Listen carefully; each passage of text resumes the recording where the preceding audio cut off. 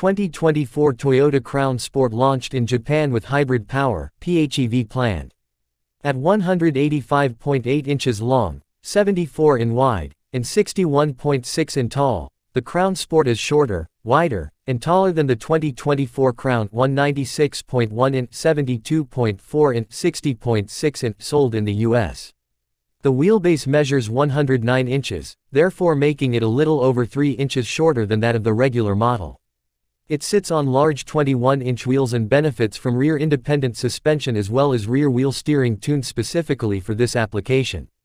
Motivation is provided by the same 2.5-liter hybrid setup, but that PHEV we mentioned is getting a high-output density drive motor.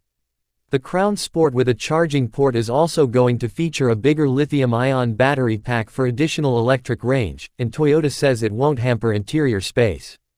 Speaking of the cabin, this new crossover uses the company's first sound-regulating ceiling that reflects sounds within the cabin. As expected, the interior is essentially the same, with the obvious changes necessary after changing the body style from a sedan to a crossover. It gets the same pair of 12.3-inch screens and all the tech found in the North American variant. Toyota is charging 5,900,000 yen for the 2024 Crown Sport, so about $39,600 at current exchange rates. Instead of buying it outright, you can get behind the wheel by opting for a Kinto subscription service from as low as 66,550 yen, $447 per month.